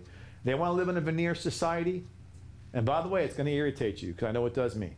When they want to act like they're spiritual, and they know all this Christian stuff, and they want to put out little anecdotes, little things they want to say, put a little Jesus on it, stuff like that. And they want to talk, but they know nothing about nothing, but yet they want to have enough verbal talking points to make it sound like they know stuff, and they want to throw things at you, to insult you, or to berate you, or act like, I know, and you don't really know anything. So, but that's okay. He said basically ignore them. Let them be in their own little quiet space. Don't insult them. Don't make fun of them. Let them be. Let them be. They're playing games with their own spiritual walk, we're basically telling you. That's between them and God. They want to play games with God? Let them have it. Let them have it. Let them have it. Let them think that they've won the battle, they've won the war, and they're being seen as this great, wonderful person. Fine, fine, fine. Have it your way. I'm not going to bother you. Be in your stillness and your tranquility. Eat your own bread. In other words, eat your own desserts. You want to have what you're creating? Lie in your own bed. Have your own recompense. In verse 13, he said, but you, brethren, should not remiss. And that means is, do not be discouraged. Do not be faint of heart in doing well. And doing well is the word kalos in it, which is the root word for the external good. Remember, kalos good only comes out of an agathos good. And the people he's talking about that are acting like they're working and are in their own little still, quiet little denial stage, they are acting like they have an agathos disposition, which means a renovated heart, mind, soul, and spirit that is seeing themselves as totally depraved, and God is the one who's the only one who's good, who can infuse in them how to think, how to act, how to walk, how to talk. And you're still struggling with that, we all do, but the agathos disposition of goodness internally comes from God's Spirit, the Holy Spirit, infusing that in us by the word and teaching of God's word. He sows righteousness in our life, sanctification and reconciliation of the truth in our life. Then the kalos good is what the Spirit of Christ then takes out of that and starts building things out of our life of goodness and relationships and our teaching and our interactions with things around our world around us. And he's saying, you guys, I know they're not focused on the external. I know they're all veneer and fake. I know they're empty sepulchres and they're whitewashed tombs. I mean, we know they're hypocrites and liars. We know this. It isn't like our Lord and Savior wasn't around the Pharisees and Sadducees. They were the same way. All talk, no action. All words of anecdotes of knowledge, but no depth of meaning. We've been there before. We know this rodeo. We've seen this song and dance before. Let them be. Notice how our Lord barely interacted with them. Given the whole 3 years of his ministry, he had very little interaction with them. You do the same, but don't let them discourage you. Because what does that mean? Because they're going to irritate you. They're going to chide you. They're going to insult you. They're going to lord over you. They're going to do that stuff. Because it's easy for those who don't work to make fun of you who do work. Why are you tired? Why you spend so much time? Why are you doing this? Why are you doing that? It's just ignore them. But in verse 14 he says, but if anyone obey not our word, by this letter, point them out. That means to take a sign, take a note of them. In other words, you should always, if someone in your fellowship, in your life of other people in Christ, you know people out there that are trying to exploit you. They're trying to take advantage of you. They're trying to exploit the love of God, the love of his word, your love for them, whatever you want to phrase it at. He's saying, call off what it is. Don't be ugly to them, but call them out for who they are. That's a person who is unfortunately struggling with their walk of faith, and I'm going to take the high road on this, and they're not putting in the work, and they want me to do it for them. And they want me to actually, like the foolish virgin parable, right? They said to the wise, give us of your own. We can't do that. Because that's your work to do. And not to that, they want to also then associate with me as if by imputing themselves, by associating with you or someone else, that they see as where they want to be at, they want to impute themselves with you to say, see, we're one and the same. It doesn't mean that. Now, if you're married, that's different. But if you're not married, you just can't be a friend to somebody and say, by the nature, her imputation of godliness or spiritual walk is imputed unto me, because see, we're friends. No, that person's being nice to you. They're not your friend in that way you're talking about, but they want everybody to see them that way. You know, politics is played this way, right? You want to partner up and pal up with somebody, the old baby kissing photo op, right? To make it look like you care about the little peoples. When actually you don't, right? You could be a person who hates kids, but one photo with you kissing a baby, all of a sudden they think you're their best person ever, right?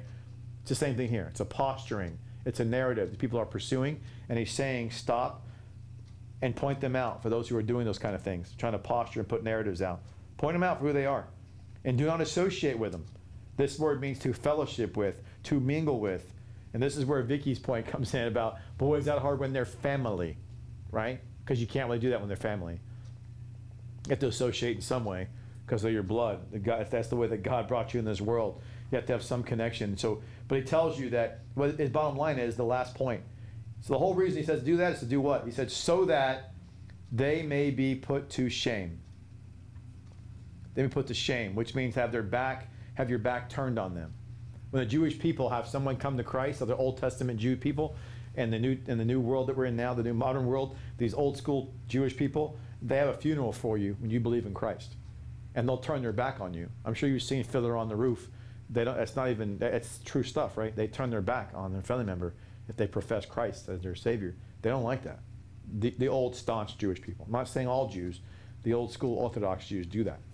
And so here he's talking about not turning their back on them physically, but he's saying, like he did in Titus, there's a scripture in Titus chapter 2. Let me show you this. Gives you some context what he means and answers that question about your family members. So in chapter 2 of Titus, I think this is the best way to understand what he talks about when he says to turn your back on them or to point them out for who they are and make them feel shameful. He doesn't mean insult them. He means what he says in Titus chapter 2, and that same phrasing about being shamed is used. Look into verse 6, 7, and 8 of Titus chapter 2. He says, the younger men in like manner exhort to be prudent, as to all things exhibiting themselves a pattern of good works. A pattern of good works, that is the word kalos again, external works, in the teaching, seriousness, uncorrupted in the teaching, seriousness, sound speech, not to be condemned, so that he who is of the opposition may be ashamed, having nothing evil to say concerning us. That's what he means. When he means put them to shame and turn your back on them, he doesn't mean you in your arrogance say, well, you're just not a person of God who knows his word. Oh my God, I can't stand to be around you. He doesn't mean that. He means that you're so loving, so giving, so willing to reconcile any given moment that they can't deny that. And there's no way you treat them that is indifferent. There's no way you treat them that is condescending. You're not shutting them off. You're not cutting them out. You're available, but you're putting parameters in place or boundaries in place. You have boundaries and parameters, but you always are available. And you're always living and acting and talking and speaking about them in the best way you possibly can, knowing that any given moment, God could turn the light bulb on and they could come to you. And if they do that and you're not doing that,